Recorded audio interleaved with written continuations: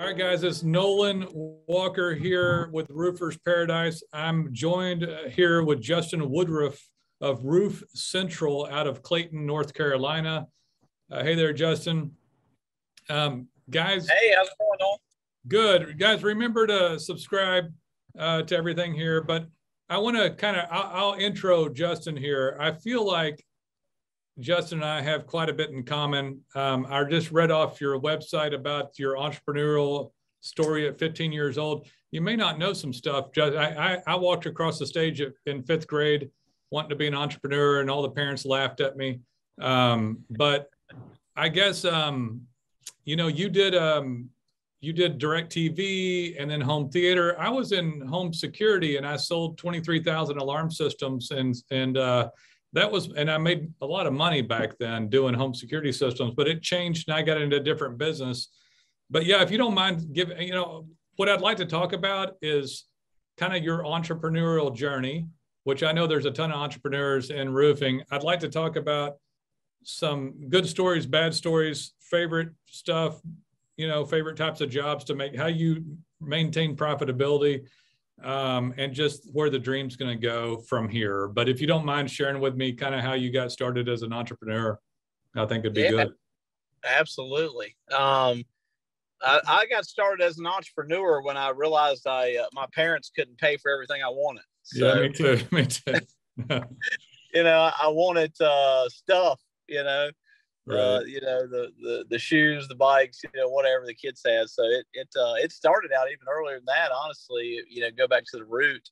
I was raking leaves in this trailer park, right across the street from my house where I grew up at.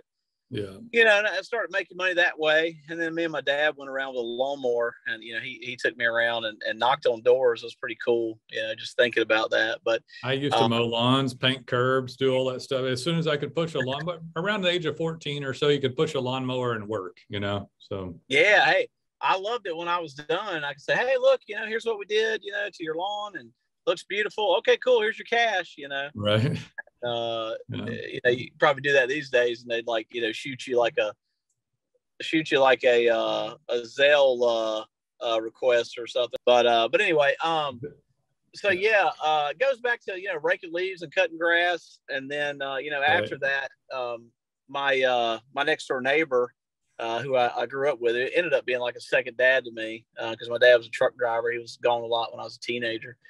Right. He got me introduced to audio video, but through direct TV. So he worked for a company, hanging TVs and stuff, doing some really high end automation and theaters and stuff like that, and right. really, really wealthy people's houses. Anyway, I got on board with the company that was putting in all the direct TV satellites in there, back when direct TV was expensive, Right. And the receivers were like $1,200 each, and you had to pay for the installation. It wasn't a race to the bottom then, it's like, I think that stuff like that's important. So you said when you, but I would, in my upbringing, we were in nicer homes. My parents had business trouble. But it helps to go even install a satellite in a nice house and go, wow, I wonder what this guy does. How did he get here? If you don't put yourself out there at all, you never even see a nicer home, or it's so distant, you don't think you can do it. Like you once you go install that and look at it, it's like, well, that guy, he doesn't seem that special. Why can't I live in that big, nice house? So it helps to do that kind of thing. Right. Yeah. It's funny you say that. I grew up like that, essentially, working in these multi-million-dollar homes, like hockey players and, football players and stuff like that. And just right. seeing how they live, and, wealthy businessmen. And I mean, they had some nice stuff, always had good car collections and stuff. So it was cool to do all that. And then I left the direct TV installation company I was with and got into audio video, hanging my own TVs and stuff. And so, hanging TVs, surveillance systems, and, and then got in the business world and, started doing voice over IP and networking and stuff like that. Right. And it's really helped me out a lot in growing my businesses now, phone systems and, web stuff. And, just I like to tell these stories just for people listening, because I painted curbs. I had some real rough times most us guys that get off in business that are doing something really started real low, right? Like we were pretty low totem pole. I just mowing lawns, painting curbs, raking leaves, installing a dish network TV. I mean, that's just low end stuff, that's all, that's all you really can do, right? At that age, but you do what you can do and you start on the journey of it. I don't know, roofing, some people get right into roofing, I guess, just from being a salesperson or something like that. But, right. But anyway, yeah, go ahead. So you got into there's some, some young kids, getting into it now, door knocking and whatnot for residentials. So, but yeah, so did audio video for a while. And then I ended up picking up roofing because, my father-in-law at the time, the ex-father-in-law now, but he had mentioned it. Like, there's a lot of money in roofing, and I thought he's like getting up on the roof, and I'm like, man, I'm not doing that, way. And then one of my AV clients owned a flooring store, and he told me the same thing about roofing. He owns a flooring store, and so he and I had partnered up for a little bit, and that's how I was introduced to it. And it just sort of spilled over from there. I started a pretty, large company and, ended up getting out of that company and then starting, Roof Central. So are you the sole owner of Roof Central? Is it just you? It's myself and Michael Miller. Okay. Yeah. And you got one partner in it. So how long have you had Roof Central for? Has it been several years now, or? So Roof Central this year will be its second year. Okay. Yeah. Well, man, things are kind of same. Are you happy with everything thus far as growth and projections and all that kind of stuff? Yeah, I really am, actually. Michael does a killer job on the residential side and running our teams over there, and I'm more focused on the commercial end. In fact, I'm actually leaving the Charlotte, North Carolina area now, hopping off of a large commercial roof. So what type of material are you looking at on the roof? That was one of my questions. So what type of material are you working with on commercial, or will you? We do coatings only. So, of course we'll do commercial shingles or, metal, on like a pitch roof, but we do coating, and roof restoration. Okay. So this particular roof we just got off of was ballasted EPDM, and I think probably the solution there is we'll probably slide the rock to the side, clean it, spray some polyurea, and then slide the rock back. So okay, all right. So you're actually going to suck the ballast off, then put it back on after you're done. Yeah, essentially we'll probably do it in rows, like 15-foot rows, and we'll just slide it all to one side, clean that area all the way to the back gutter, apply the polyurea, and then slide the rock back. And the rock's not going to hurt the coating that what brand coating do you use?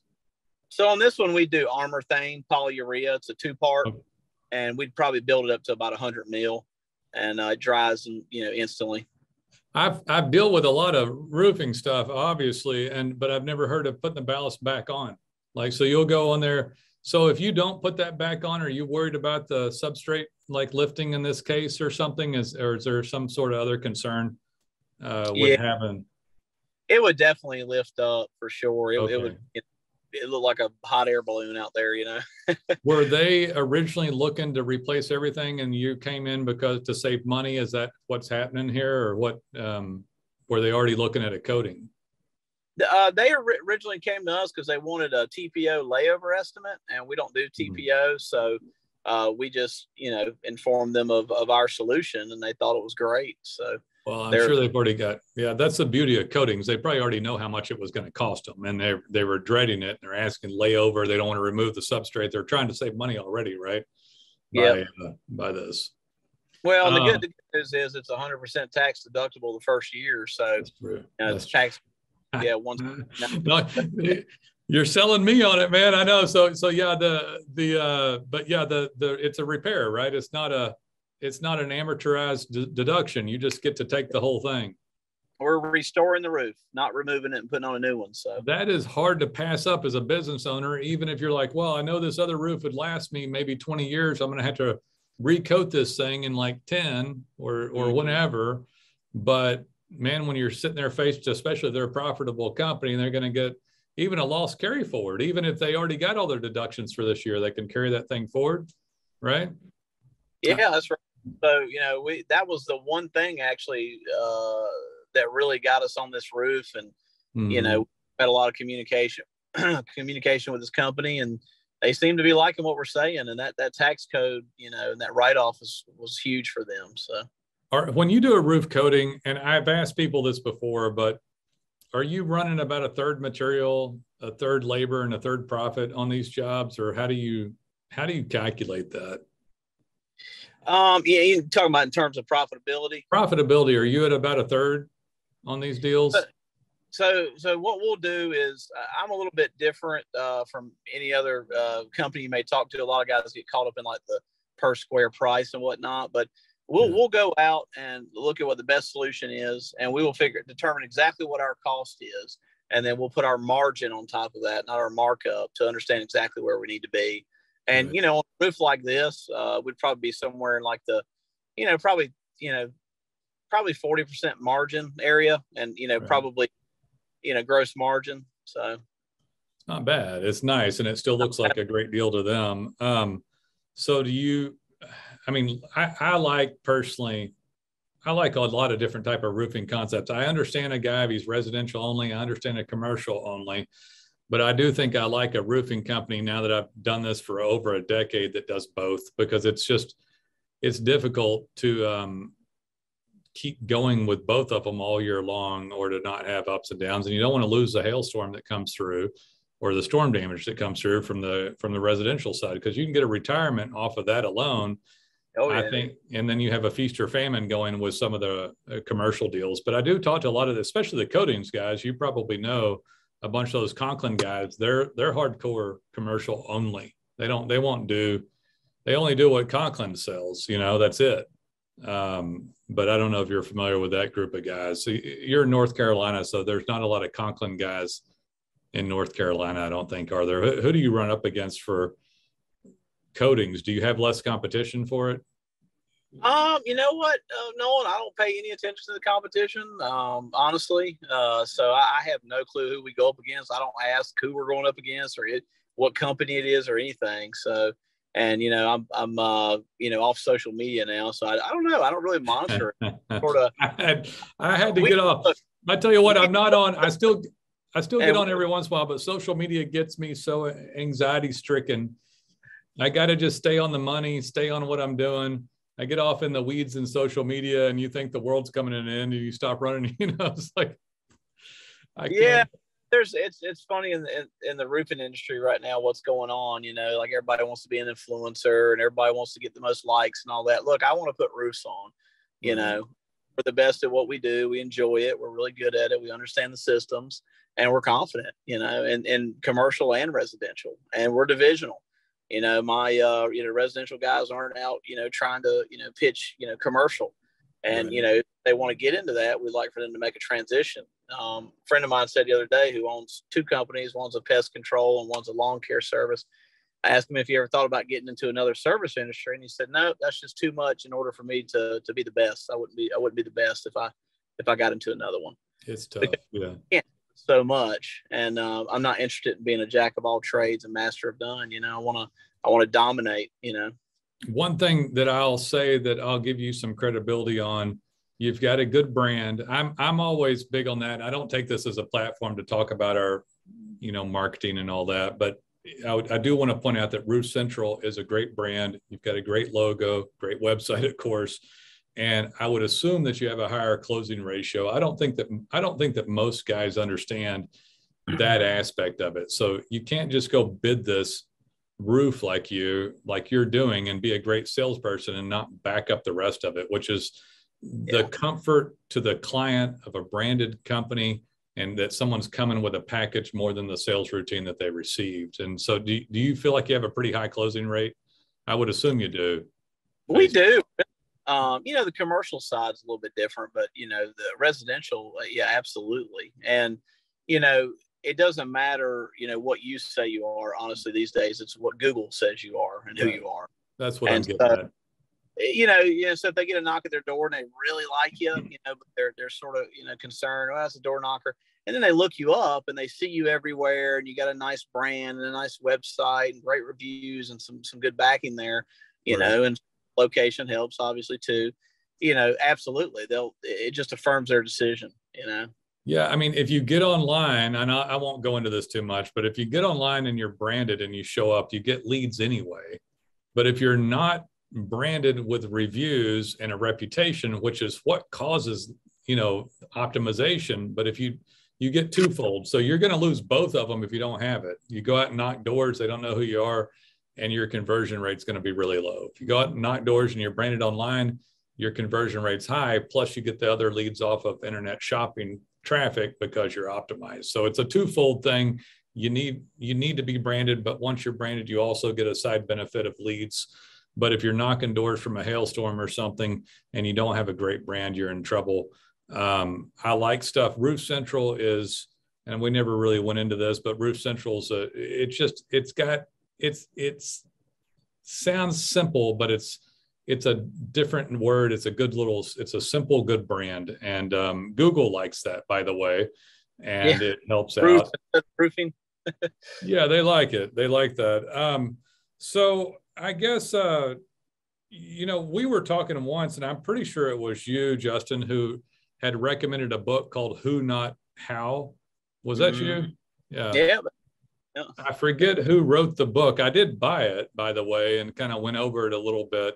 Dan Sullivan. Who is it? Dan Sullivan. Dan Sullivan. Who Not How. I know I just listened to a podcast on I think I was on Tony Robbins, and there was a guy that said that was tackling when, like the most productive time for different tasks.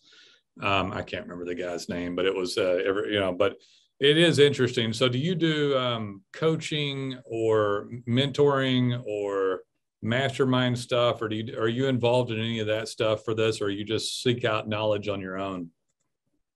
I seek out a lot of knowledge on my own, honestly, through podcasts and audio books and real books, and actually the book right now is the Bible, so that's actually a good one. Teach you some good life lessons. But the Bible may be the only the only history that hasn't been manipulated for a specific narrative. Is my, what I mean? It's like some original history, but so I absorb as much as I can, and then I go and I do.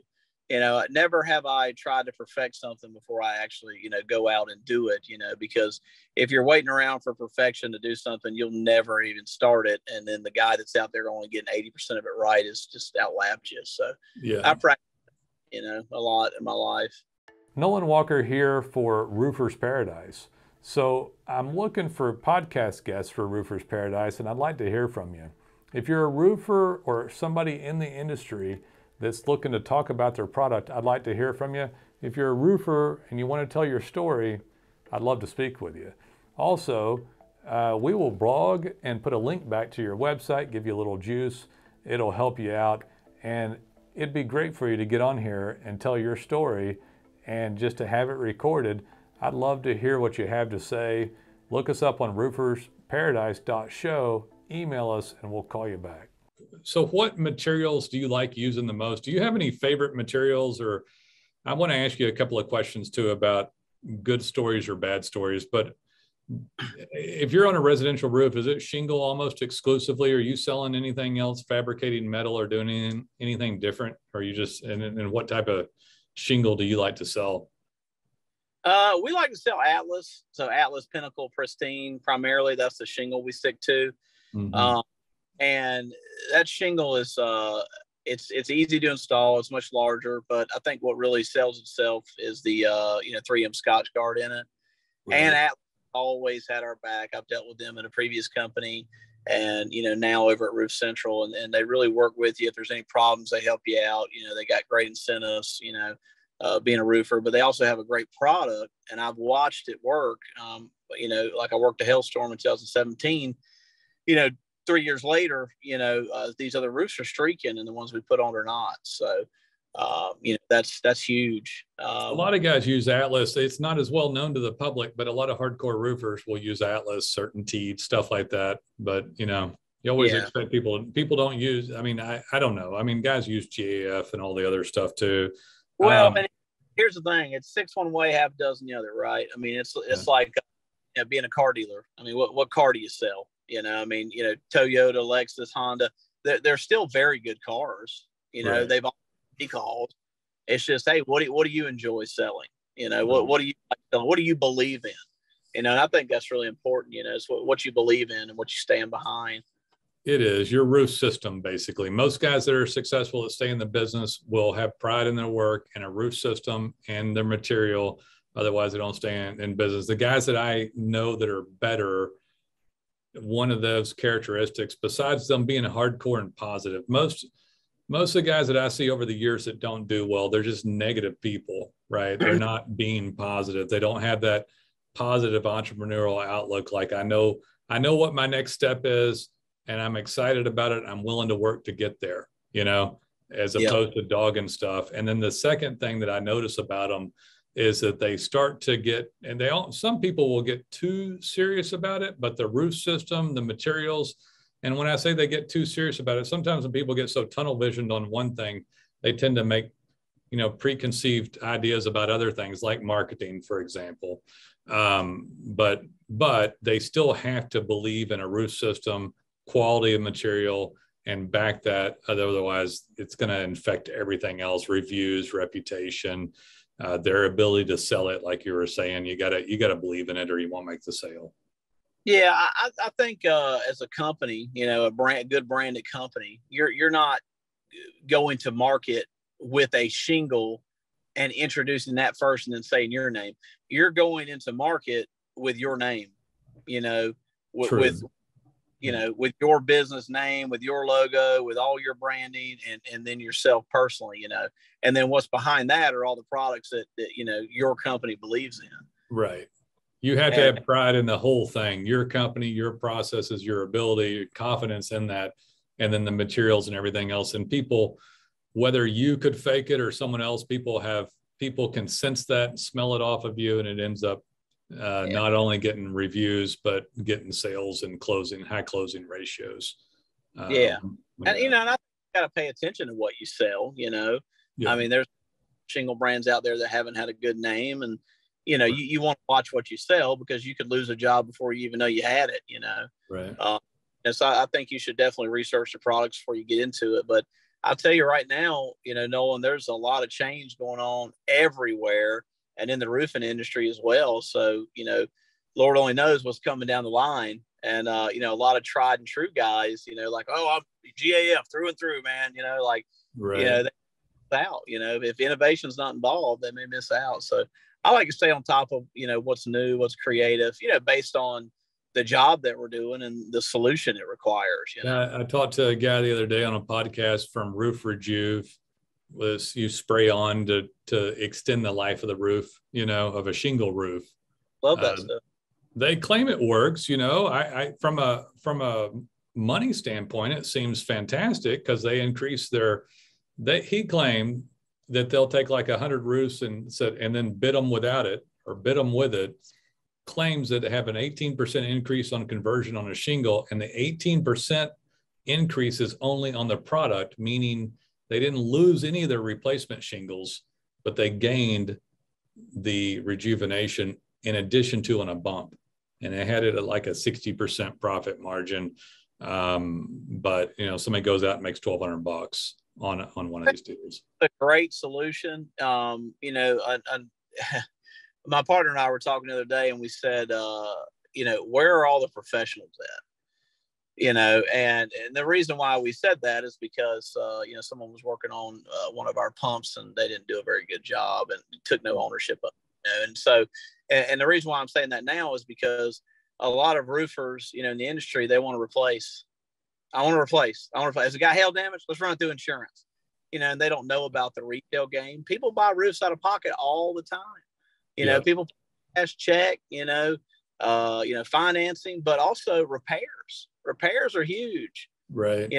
I have to replace every single roof, and the profit margin on repairs are much greater.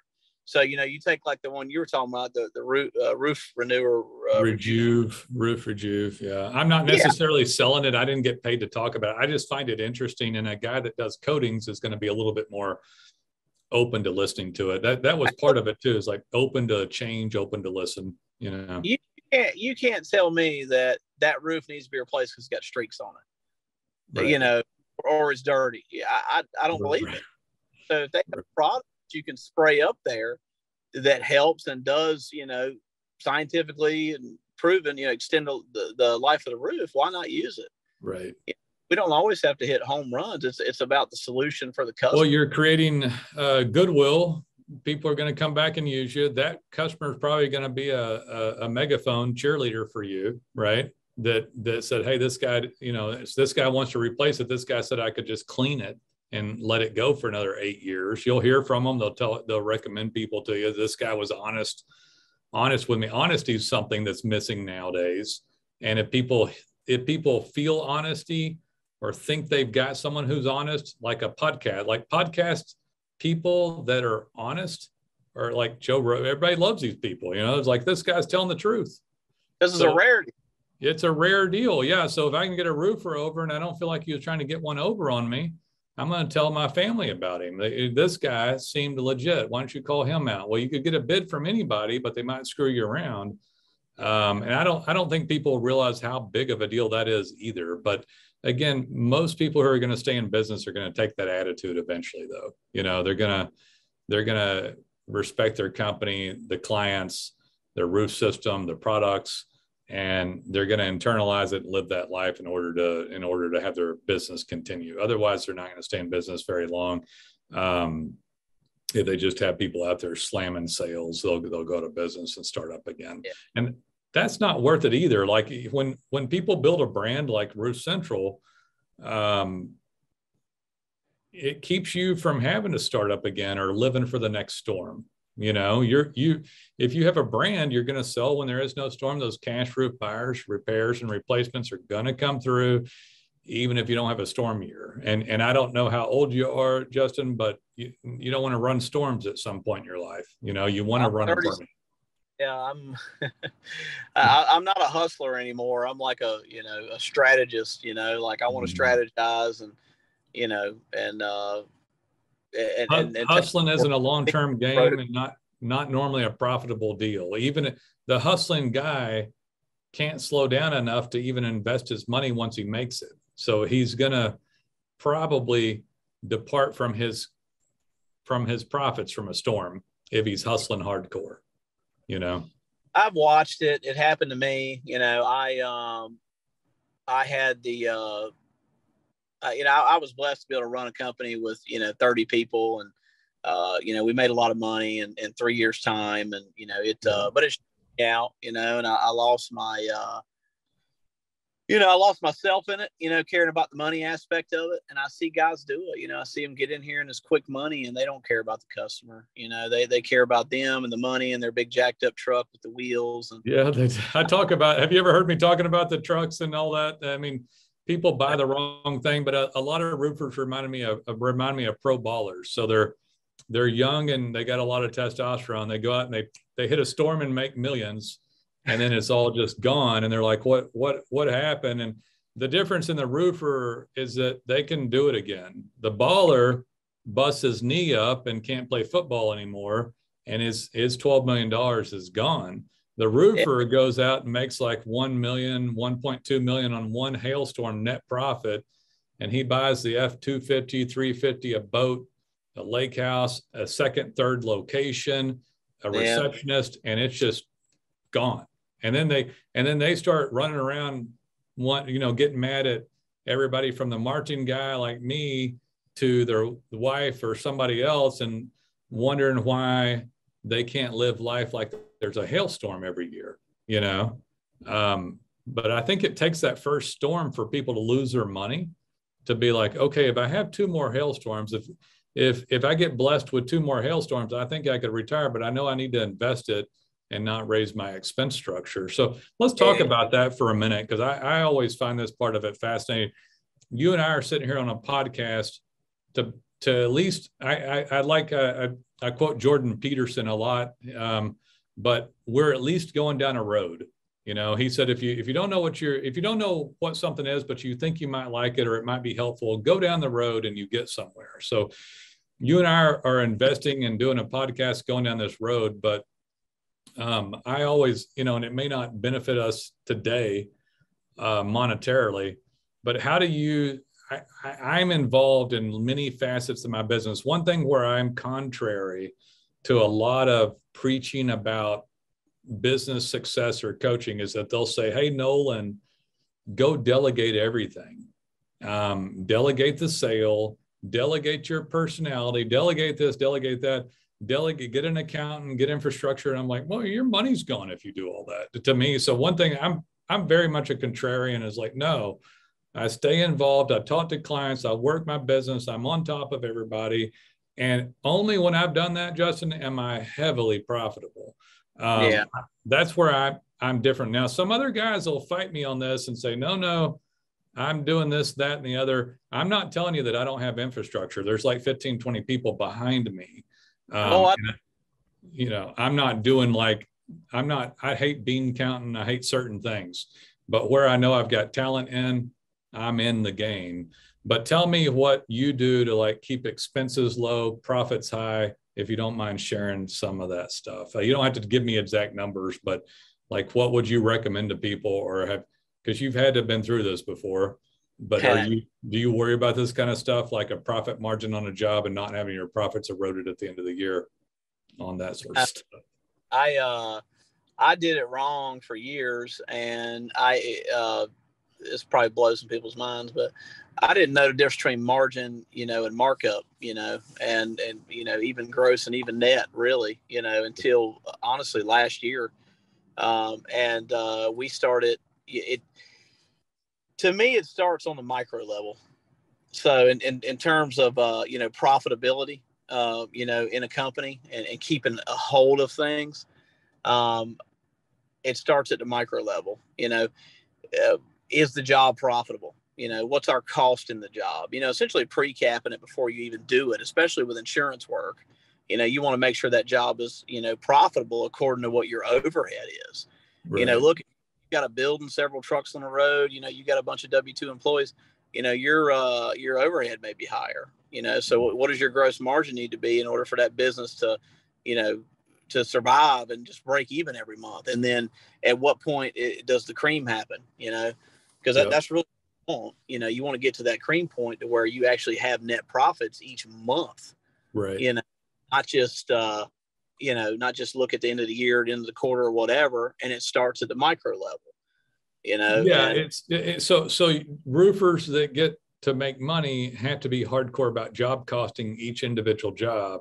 And then you're going to have to take that and look at that in relationship to your expenses. Probably good to know what your monthly overall nut is that you're paying out, and then to scrutinize that. My business is a little bit different in that I have clients, and then I have money in, and I know what my expense. It's pretty fixed, and so and a lot of people get off in the weeds here and say, "Oh, you got to do this, you got to do that." You probably have to job cost your materials, your labor. You got to get that right. But you don't have to be perfect on other stuff. You can scan your debits and look at your monthly nut. So if you have somebody do a balance sheet for each month, have your accountant can spit that out and go, or if you don't have this, if you keep your credit cards paid and your and any credit accounts for materials paid, you can just say, I deposited this much money, and I took out this much money. So there's some easier ways for guys to get around this. My dad's a CPA, and honestly, Justin, I was horrible at this forever because I didn't like to do any of this part of it. I'm an entrepreneur, not a bean counter, So, but if you can look at some simple measurements, and I always called it. So this is one of the main things for me. This is I did not buy this pen. I bought this pen, and these are, you talk about small things. It goes down into the fabric of my being because I lost so much money. I had millions in the bank, and I think I dwindled it down to less than $1 million back in like 03, 04, 05. And the money went away because I didn't invest in myself, right? Yeah. So this is a fancy pen. This is the cheapest big pen you can buy. These used to be white with black lettering on it, and then a black cap. And then they moved them to this little thing that moved here. I remember one time, and I was booming in business, and I let an office personnel do the office shopping. They would go into Office Depot back then, and she would buy way more expensive pens than this. What I call fancy pens. Also look at things like how thick is a milliliter? How thick is it? If I get paper to this day and it's thick, I kind of look at it and I'm like, who the hell bought the thick paper? You know? But so those things, and the reason I look at that stuff, I remember throwing away stackable trays. Back in the day before computers, people just buy stacking trays. If they didn't know what to do with something, they just throw it in a tray. I had a room full of hundreds of trays one time that we threw in a dumpster, filled a dumpster up. Those fancy pens, I spent about $200 a month on them back in 2005. And so, yeah, those little things matter. And then, so it's very so as you grow, you have to compartmentalize everything, you know. So not only do you have to understand at the micro level exactly what you're making on that job before you even build it, how fast can you get it done? Because if you have net 30s at these different suppliers, if you can beat net 30, you've invested nothing into it, other than your labor. Right. Goal is, to start at that micro level and understand each one of your sort of compartments in the business. You got the sale, you got the bookkeeping, and, you got the, production, operations, all that. Right. And they each have to be very compartmentalized, in order for you to grow. And each, department or compartment, will work together, for the greater good, to be able to move jobs, through that pipeline successfully. Not only profitable, but also, successfully, to where all the way to the end of it, you got a great customer, and then they turn and they leave reviews for your brand. So all of this stuff ties into each other, and unfortunately, you may get into business because, let's say, you really like roofing. Some of the old school guys, they just love swinging hammer and, doing repairs. They had a passion for it. But, as you start to grow, you got to understand sales psychology. You got to understand bookkeeping. Well, now you got your taxes to do. You got to talk to an accountant. You got to be a little bit involved with that. So I firmly believe that, each part of the business is very compartmentalized. So what you do is you put people in these different compartments, departments, and it's their highest and best use. They enjoy doing it. Right. And then they're hand off between these different departments. So this is part of who, not how. So you bring in the right people into that department, but you don't turn loose of it entirely, but that person does a good job. You check in on them every once in a while, all these people you placed. You can handle that in meetings and, reports and things like that, rapport in the company and culture, and just checking in, generally with your business as it grows. I know a guy, Derek, I forget his last name. I know of him. We've talked once or twice, but he owns a company called Ridge Valley, and he's told my partner before, hey, look, this thing would operate without me. If I die tomorrow, it'll operate without me. It'd be great if you could actually get to that point. My personal feeling on that is that it might operate without you for a little while, but you're going to have to get in there. His presence is still there. You've still got to have a hand on it and be the wall that backs it up. Everything ultimately is on the owner. There's a book out there called Leadership U, and it talks about the stages of yourself as you sort of run a business, going from entrepreneur to influencer to visionary. Right. And I believe that stage really is truly a motivator and a visionary of a company. Agreed. Yeah. You're not spending your time really going around and making sure people are doing things right and reprimand or whatever. You're going around just checking on them. Right. You're seeing how their day was. How are they doing in their position? What do they think? You're motivating, and you see a vision for the company eventually when you get to that point. But you have to go through all these stages, because initially you're sort of like ADD bipolar in a way. You're the student. You're not the master. Yeah. You have to become the student, be the student before you can be the master. I mean, it's impossible to manage somebody if you don't go through and learn everything, right? So if you run a successful business with multiple employees, multiple divisions and all that, your highest and best use will change over the years. It does. You may have started out on the roof nailing shingles, but you're not doing that today.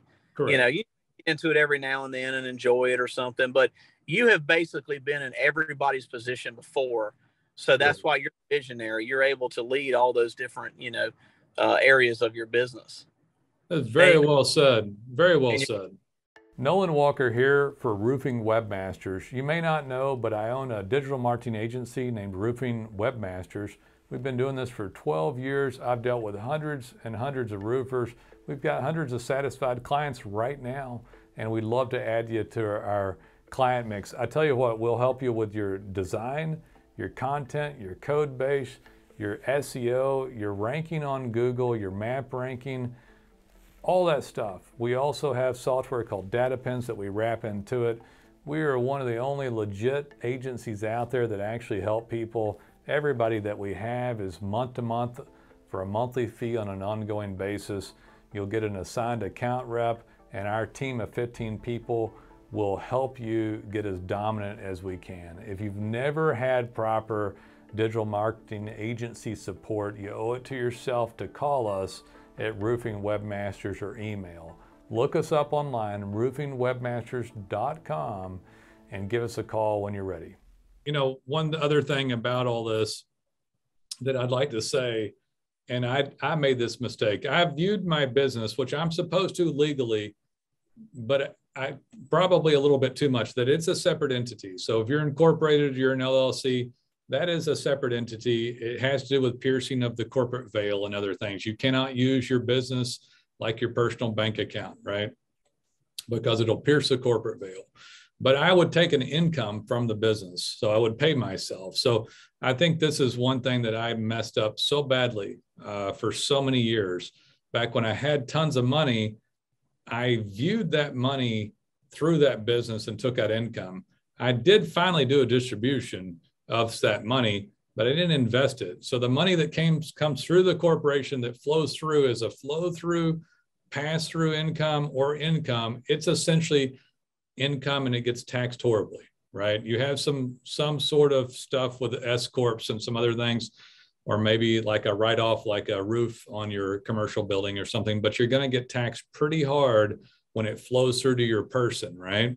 And it's not a passive income. It's not real estate income. It's not capital gains. It's just a hardcore taxed, and there's no other money coming from it. It's sitting there in the bank or somewhere. So when someone gets money, they need to have a plan to invest it, right? You're going to buy real estate, rental homes, do forced equity on apartment units, whatever it is, they've got to do something, but I didn't do anything.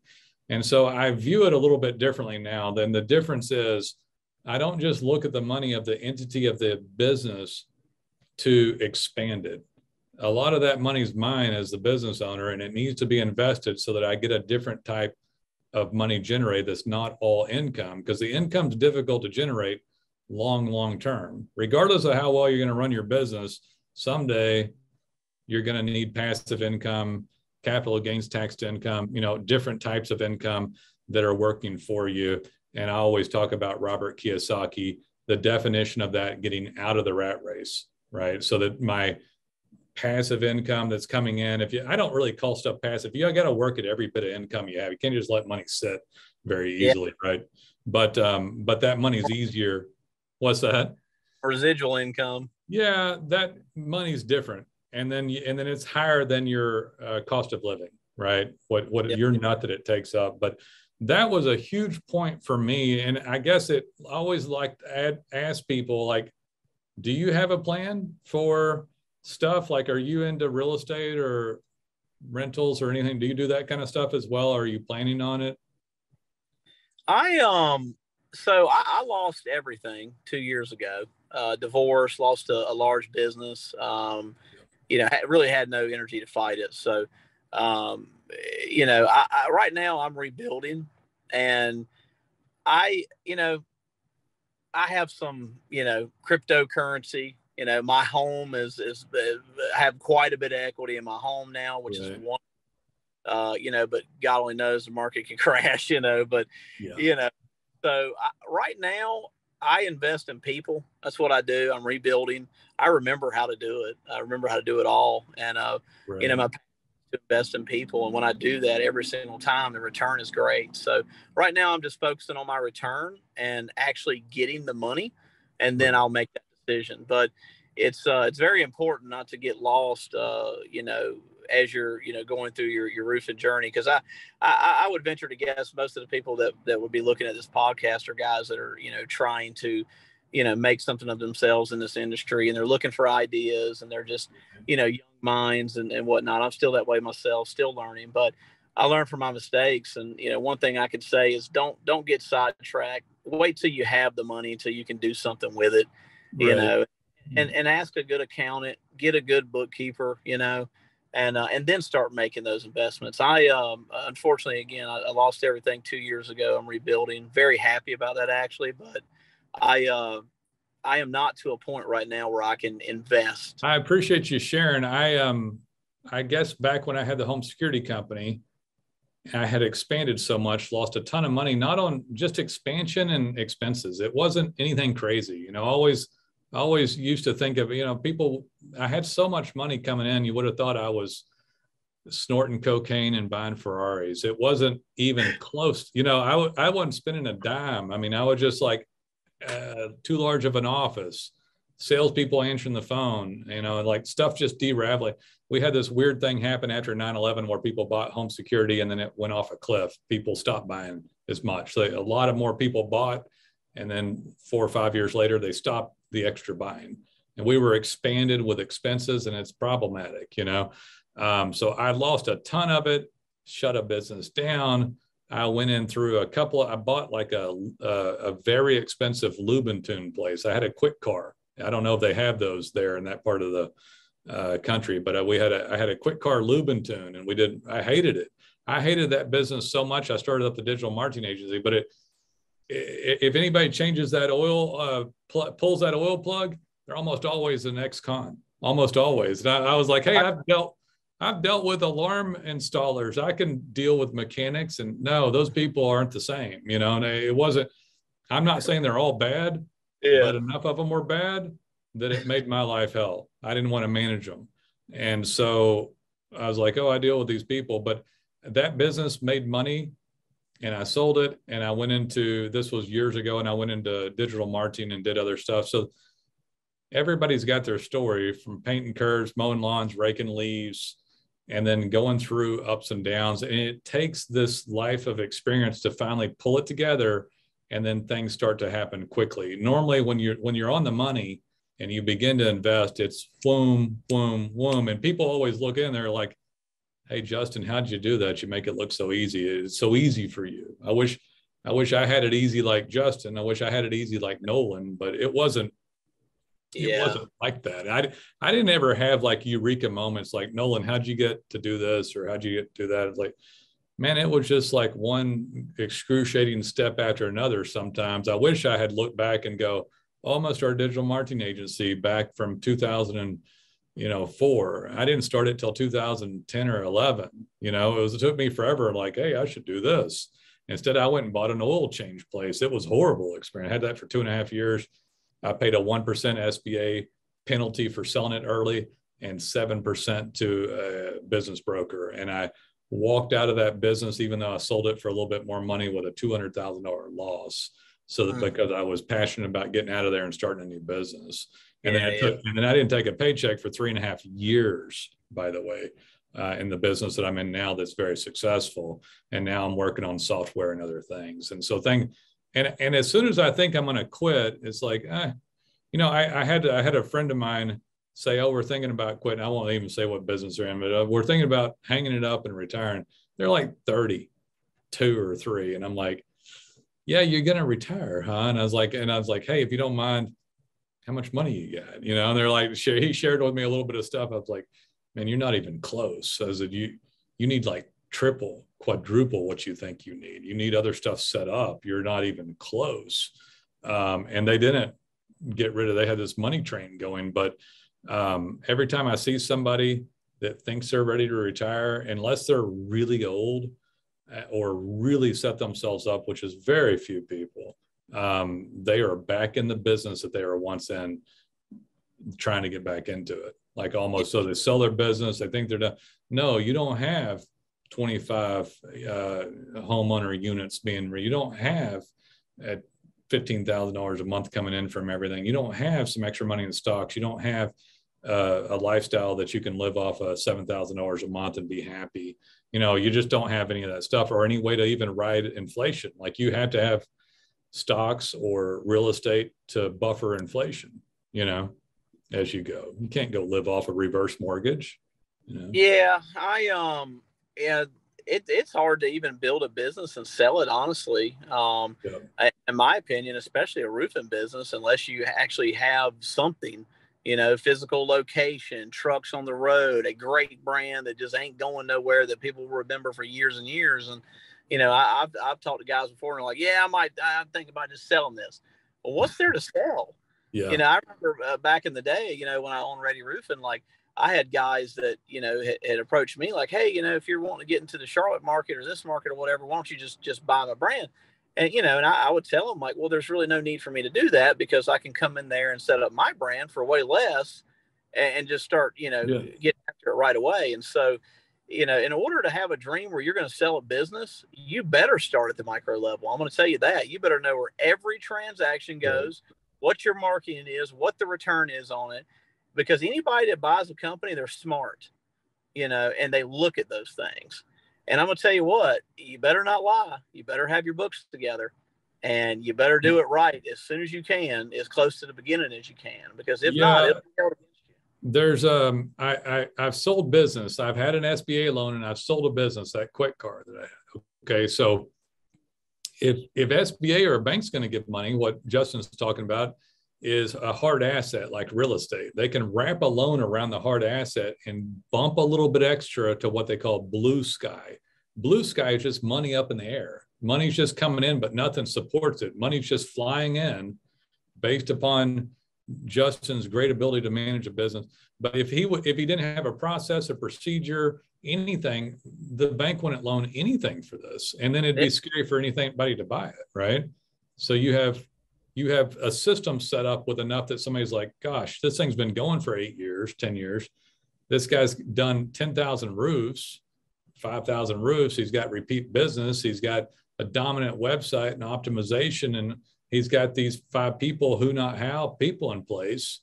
And yeah, I'll pay him a 3 multiple for it. And one thing that sucks about all this, 3, 4 maybe, but he'd be lucky to get a 3 multiple for that. Because at some point in time, somebody's just going to say, I'm going to go sell it. But at some point in time, you might want to take the 3 multiple. And the other part about this that I've heard before, which I truly believe in, because when I went to sell my business, is run your business like you're going to sell it, even if you never sell it, because then it's profitable and ready to go and it makes money. If you don't run your business like you're going to sell it, you're not scrutinizing it hard enough from the eyes of an investor, and you may never sell it, but at least if you run your business like you're going to sell it, you're profitable. Nobody wants to buy a non-profitable business with no procedures, right?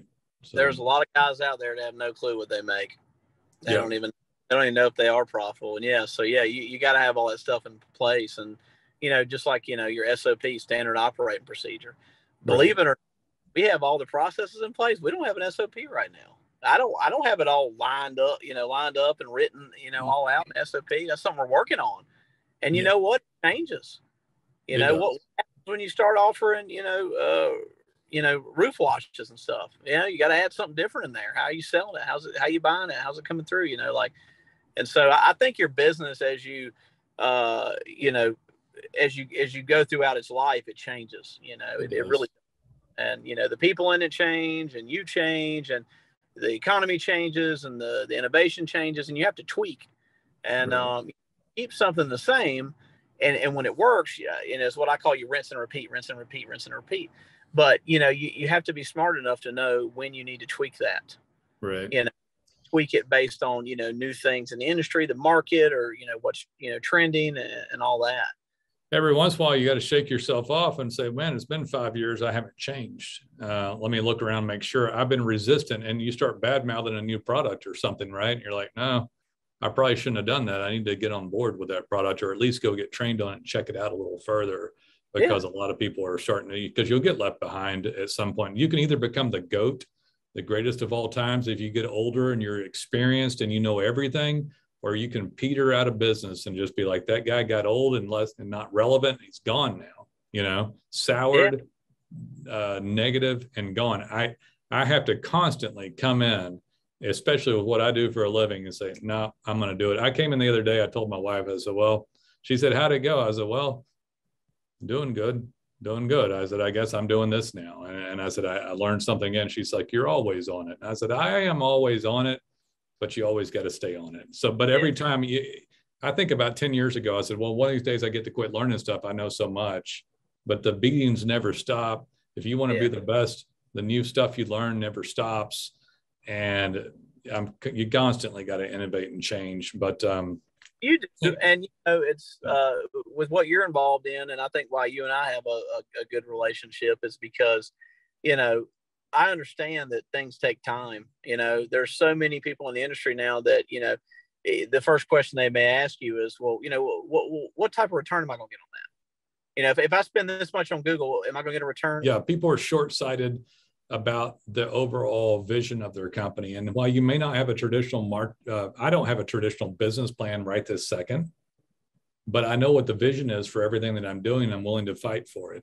You know, most people won't fight for marketing. I was talking about this the other day, Justin. I think less than 2% of roofers fight for a proper branded business.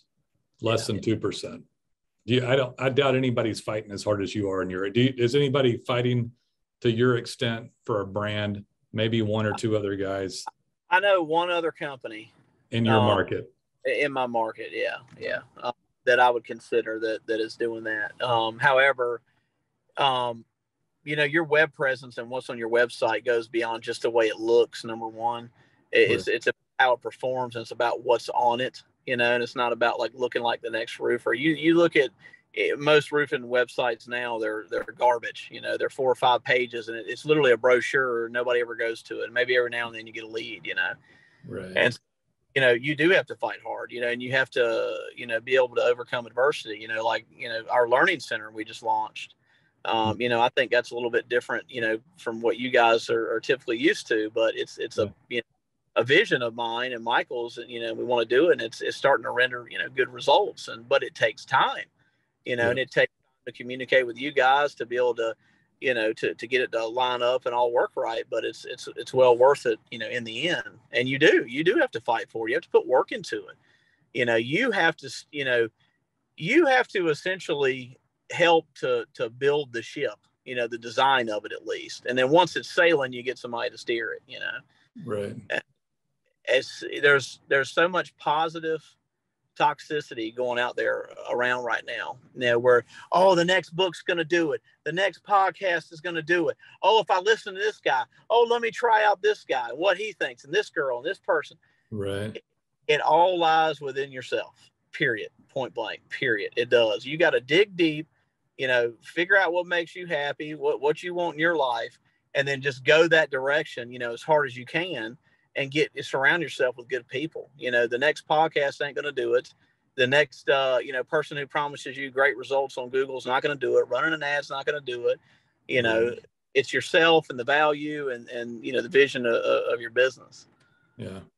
And it works if you stay on it. It does. I will admit, at 49 years old, I'm successful, and I'm very successful, and I want more. You know, I'm a capitalist. I want more. I was listening to, oh gosh, who was it? What's the MMA guy, the Irish guy that beat up everybody? I can't remember his name. Oh, Conor McGregor.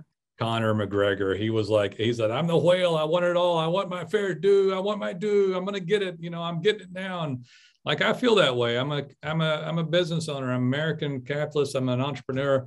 I want more. You know, I just want more, and I'm willing to fight for it. But I don't like, I always look at it this way too. People sometimes look at me and say, oh, why do you work still? Or why do you do this or that? And I was like, well, I'm going to probably work like at least a 40-hour week, no matter what, doing something.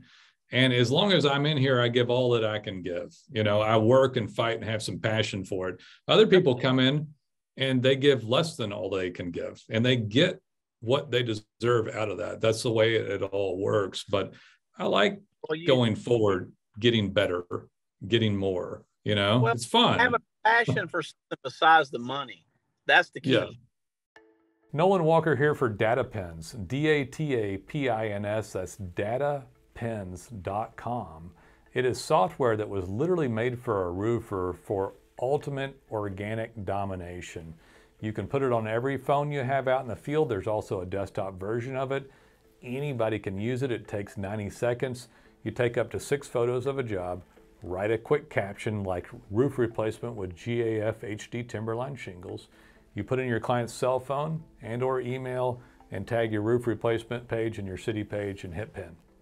It automatically grabs the geo coordinates, wraps it in schema, looks like a red pin drop, but to Google it looks like a digital hand raise. Hey Google, we were here. By the way, here's several photos of the job, which by the way count as unique content, and here's what we did, a roof replacement with GAF HD Timberline shingles. Also, it posts back to the Google account itself with the caption and the photos, and it shoots an email and text back to the client saying, please review us on Google or BBB with a couple of links and choices of review sites. All this is awesome stuff. So now regularly, imagine having this done 30 times, 50 times a month, and Google sees fresh content, fresh pictures, fresh geo coordinates.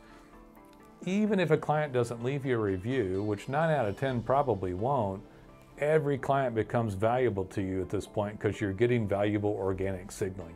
A geo coordinate as a digital hand raise, this validates your map area, and with fewer reviews helps you go into the PAC3 map rankings.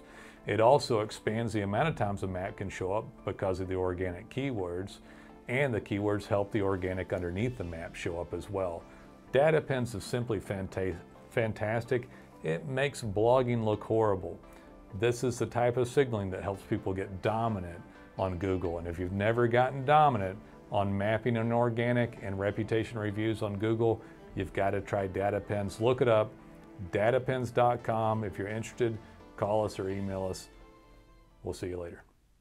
If you have a passion for money, I'm sorry, it's not going to last for you. And you're probably going to be the same person you were now as you will be in 20 years. And nobody's going to like you, because it's not about the money. It's about the value, and what you can do. And then the money comes, and like you look at what was it Van Gogh said, I poured my heart and my soul into my art, which is my life's work. And I lost my mind in the process. Yeah. You got to be willing to lose your mind. If it's about money, you're not really in it. Yeah. You'll get that call from that client at 12 o'clock. It's got a leaky roof, and you'll leave them stranded because you don't care. You care about the money. You don't care about who it is that you're working with. And unfortunately, we live in an instant society, with like TikToks and 8-second reels, and they're getting these dopamine hits. And I'm going to tell you what, right now, you can't survive the punches of being in entrepreneurship, and it's all about the money. You just need to get out now, because you're going to have downs where you want to quit. But the important part is when you have those ups and how you utilize them, and and mistakes. You made some good points there. If you don't care about the customer and their dollar spent, you're gonna, really care. Like somebody who spent good money, and if you don't provide a good product in return, you're not going to stay in business. I will say that it's not money specifically, it's lifestyle and freedom.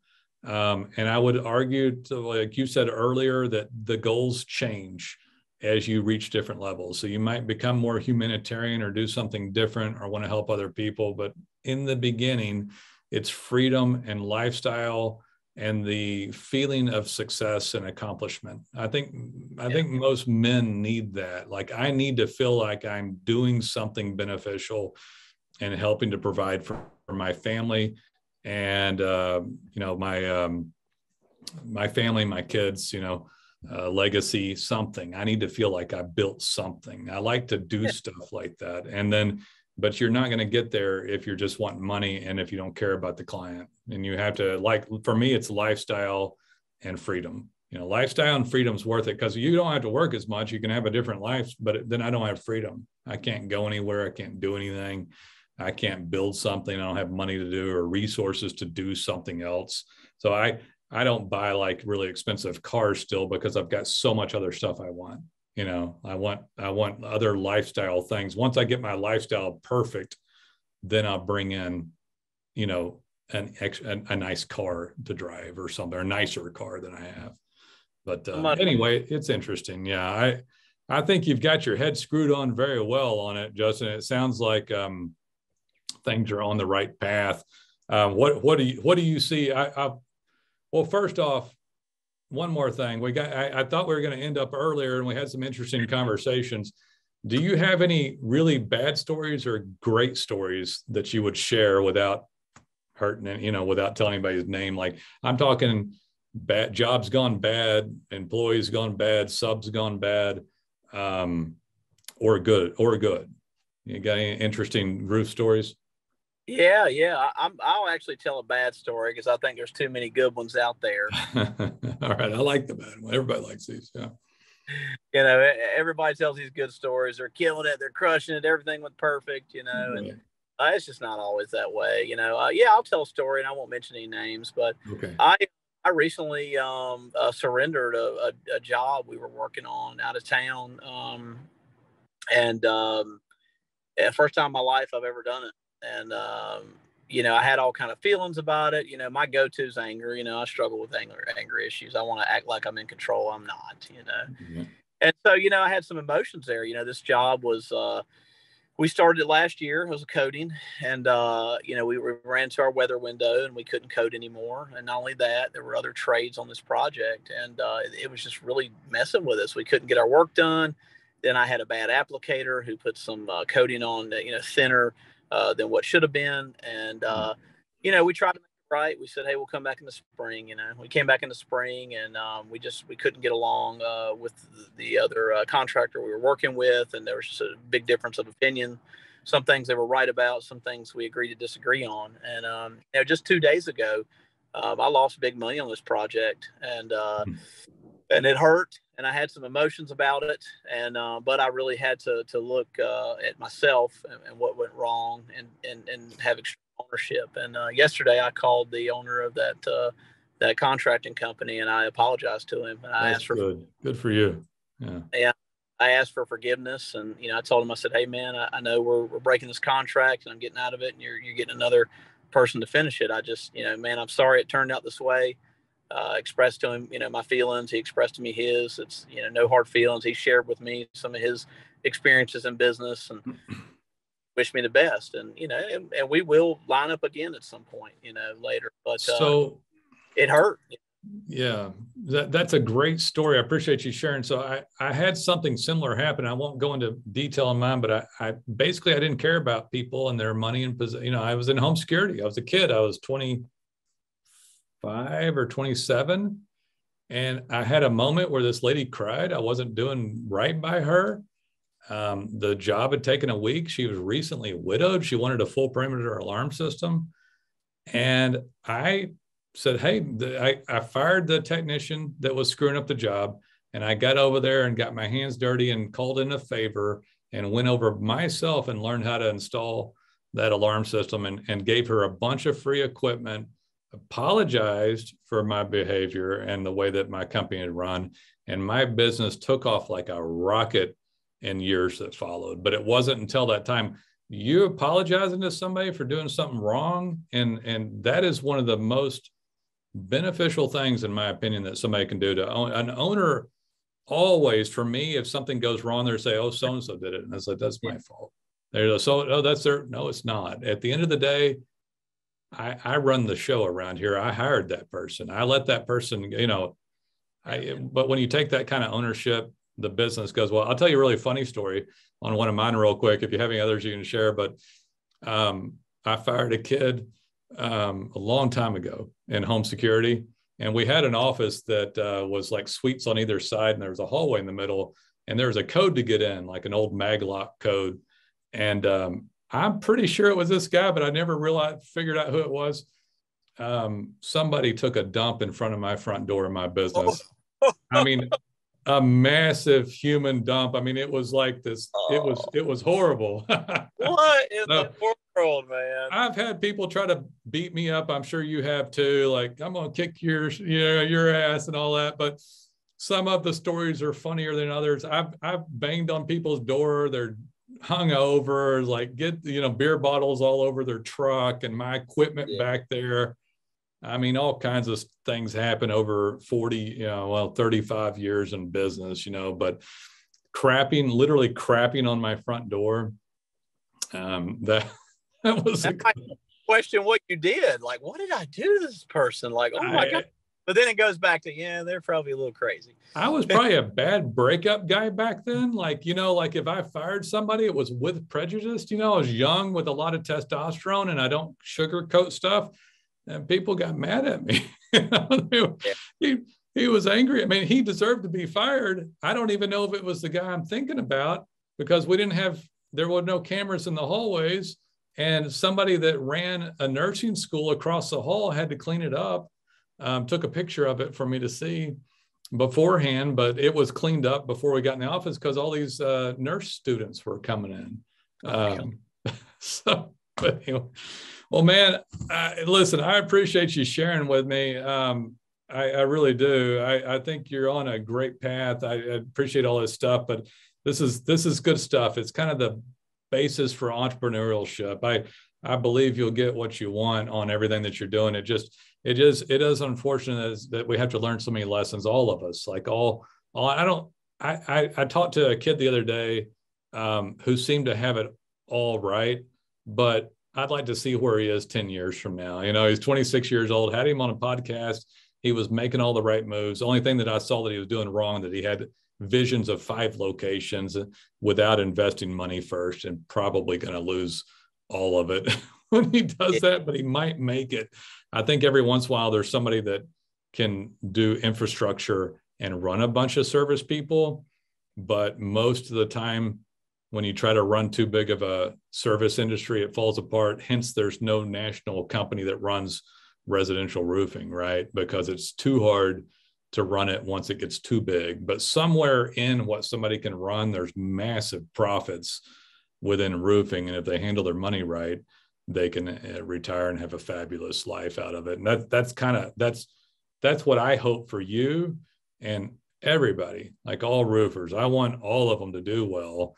The truth is, and you come on and help people, and just to do a podcast like this, there's probably like 1 or 2% of the roofers that will ever even put up a decent fight against you. Anybody fighting like you or would fight like me, there's just almost no competition, I want to say this too. I don't consider myself anything special. I've failed a ton, and I would not be able to do this without everyone involved on my team on the Roof Central side. Michael, Michael Miller, Michael Childers, Ollie, Philip, Nate. I mean, everybody who's involved. That we're vulnerable with each other. We pray with each other. We're very real. I like to think we're unlike any other company that's out there. And there's no way I could do it without those guys and the people in my life, that inspire me, and there's no way. Everybody can talk and be like, oh, well, it all hinges on Justin. It really doesn't. I can't make the moves that I make without the backup that I have. And then sometimes they stand in front of me, and my girlfriend, Mary Lee, is beautiful human being. I have days of depression, anxiety. I'm like everybody else. I didn't want to get up this morning.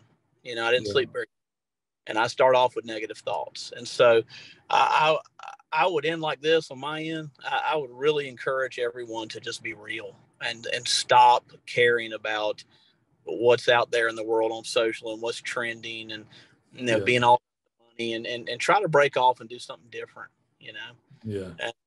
and be proud of what you do, And if you're having trouble, get some help, and admit your faults and, make amends with people in life. It's just too short.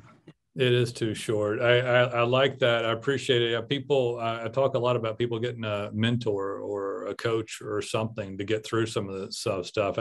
I used to have a ton of negative self-talk, by the way, Justin. I've mainly eradicated that. I think we all have these problems, a lot of us.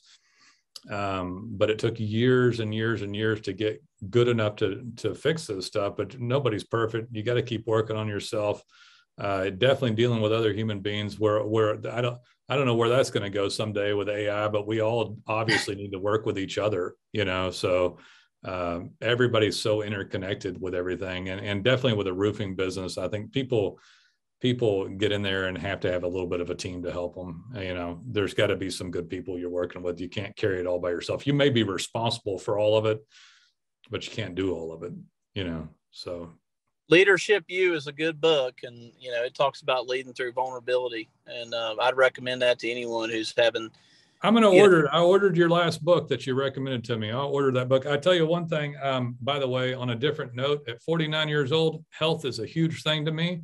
I'm reading Dave Asprey's book, Bulletproof, and I'm reading Life Force by Tony Robbins. Life Force by Tony Robbins. If you're starting to have some aches and pains and you want to live like a very, very healthy lifestyle, I'm going to the Bio Conference in Beverly Hills in September that Dave Asprey puts on, all about high-end health.